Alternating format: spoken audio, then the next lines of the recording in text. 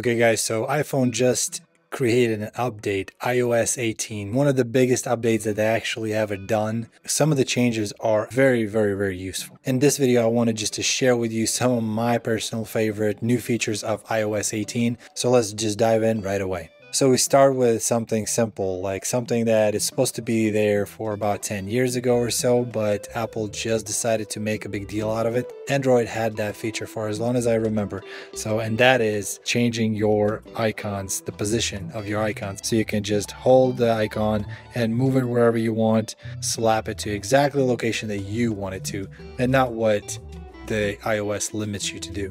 So speaking of the customization, you can now just simply hold on anywhere on the screen of your iPhone, tap the button Edit on top left corner, click Customize, where you are greeted with this really cool screen where you can change the icons from large to small, and when they go into large mode, you are simply eliminating the text underneath the actual icons. On the side, you can see this little sun. That button, what it does is just simply creates a little glow in the back, just so your icons would stand out a little bit more.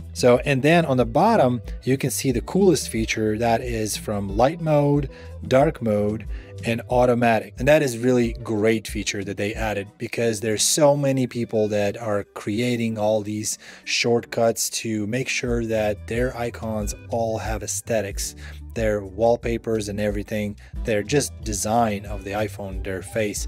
And some actually just don't like the bright colors. They just want it to be kind of more of a grayish or even black and white. My personal favorite is that dark mode. And all it does is simply changes the tone of all the icons, no matter the actual background of the icon. Some is really hard to change the color, but nonetheless, it works great, it looks great, and I love it. Whatever your wallpaper color is, you can simply use the color picker and make sure all your icons are the same color. And it's probably going to take some of the business away from those who create those special icons. It's a great feature. I love that they added that. So let's move on to the next one. So now, staying on the same topic of icons, whenever you press and hold on any kind of icon, you actually can lock that icon and make sure that nobody can open that icon without your Face ID. Holding on the icon, you are greeted with the Remove app, Require Face ID, and that's where you press. So you'll be able to open it only with your Face ID. It will requires every single time until you're actually just going to choose not to have that. So take it to the next level. If you don't want them to not only know that there is a protection of your Face ID to get to that application, you can hide the application. Whenever you hold that button and you click that Require Face ID, you can simply click and hide and request ID. Whenever you hide an application, it just simply takes away from the wallpaper. It goes into special place, and I'm going to show you where it is. So if you swipe all the way to the right, app library, all the way down, you can see that hidden container, and it only will be opened using your Face ID. No matter who is going to be looking at it, they will not be able to see all those applications that you've been hiding from whoever, who knows. So I guess get your all the Tinders and Grinders and Bumblebees and all that jazz, and you can just simply hide it there. Customizable control center.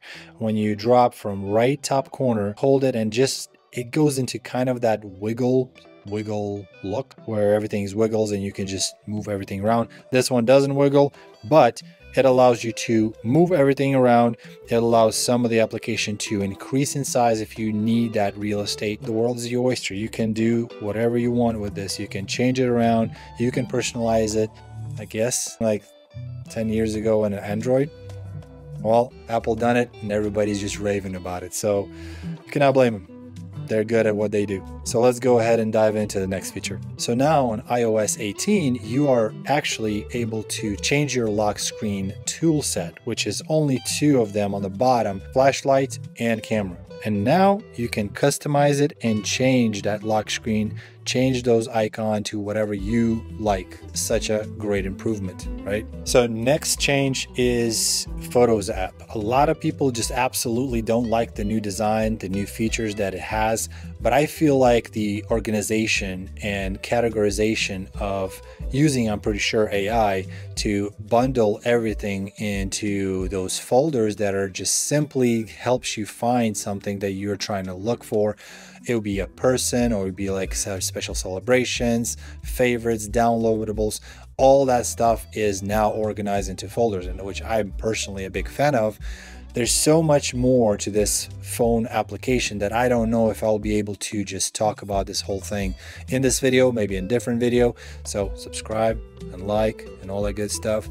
Moving on from the photo library to the next feature, which is a messaging app, customization and new features.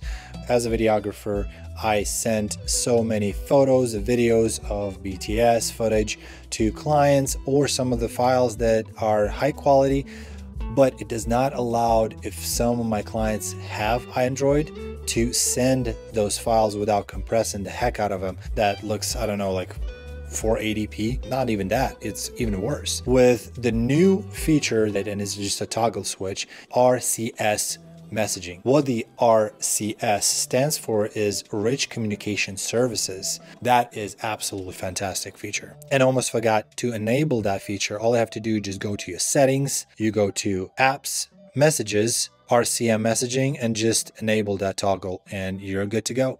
So another thing, it is cool, but it only works between iOS devices. When you type in the text in the messaging app, select that text and click the A button, and you'll be able to add some different little animations of the letters or the text that you actually selected. And another absolutely cool thing, it is actually scheduling your text messages, which is absolutely bonkers. You type in your message, and let's say if it's late at night and you don't want to be rude to send a message, but you just have to send it because you will forget in the morning, structure the message, click the plus button and send later. When you press the send later, you select when you want that message to be sent. Not only that, when you actually create that message line, you can attach files to it and it will only be sent where you actually set it to be sent. Thank you. That is one of the coolest features and I'm going to be using the heck out of it. So on to next one. Also, they added a passwords app. Everybody's saying all it is just simply passwords on your system settings, but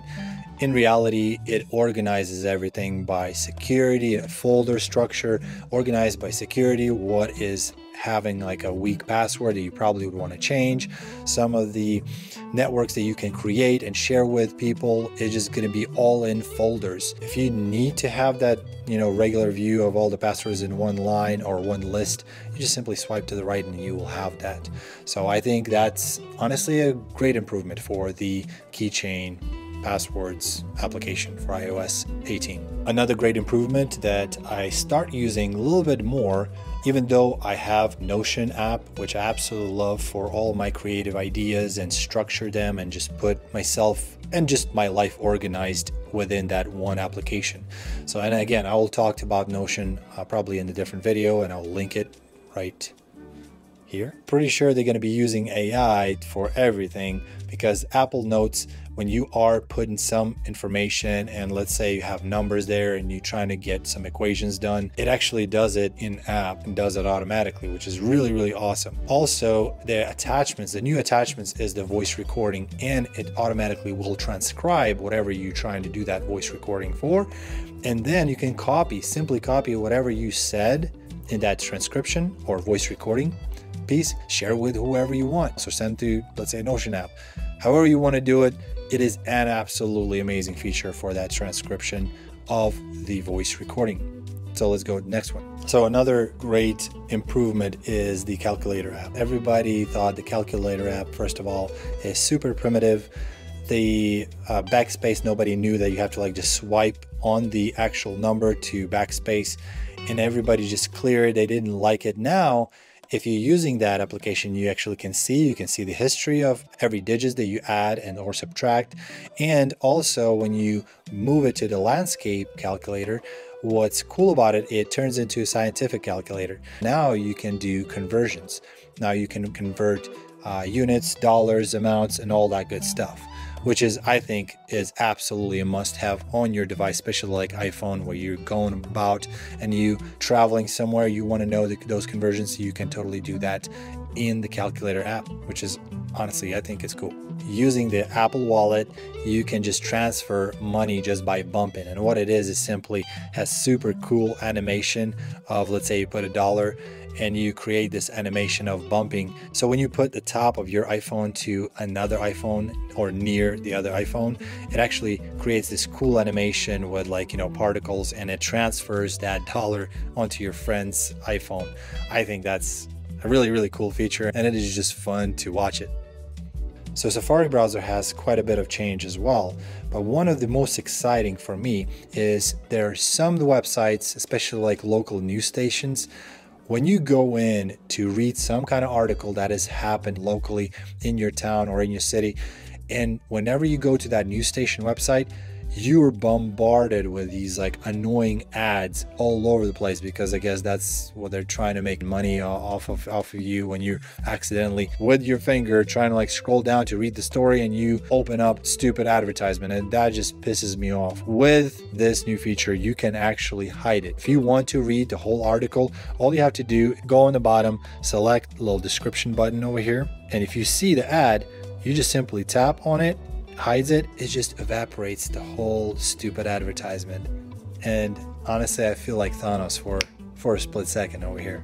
I know people have to be making money on it, but still they have enough time to be visible for the viewer to make that money.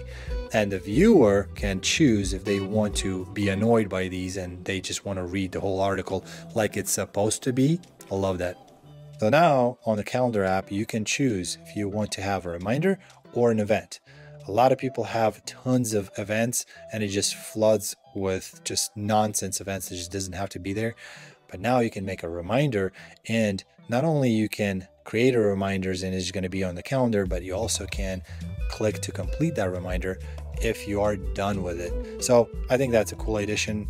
Obviously, there's so many more things that other calendars have that this Apple Calendar doesn't. Still, great addition. We're going the right direction, guys. Thank you, Apple. So those are the main cool iOS 18 features that I personally love. I cannot wait for my iPhone to get here so I can do a full review of the iPhone as a videographer. Just compare to some of the other devices like, you know, Pocket 3 and some other 360 cameras. If you are into that kind of nerdy stuff, please don't hesitate to subscribe and like the video if you found it helpful. Otherwise, stay awesome, my friends, and I will see you in the next video. See ya.